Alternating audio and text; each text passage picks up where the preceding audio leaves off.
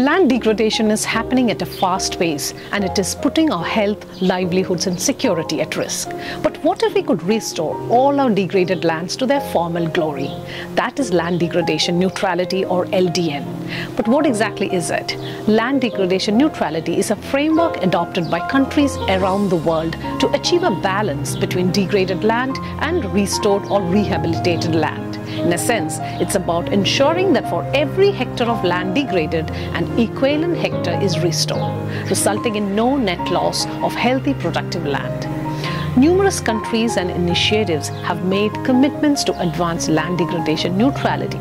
These commitments include policy reforms, financial investments, and collaborative efforts to halt and reverse land degradation. LDN plays a pivotal role in bringing us closer to the commitment of restoring 1 billion hectares by 2030. By restoring degraded lands, we can enhance biodiversity, improve soil fertility, increase carbon sequestration, and create sustainable livelihoods for millions of people around the globe.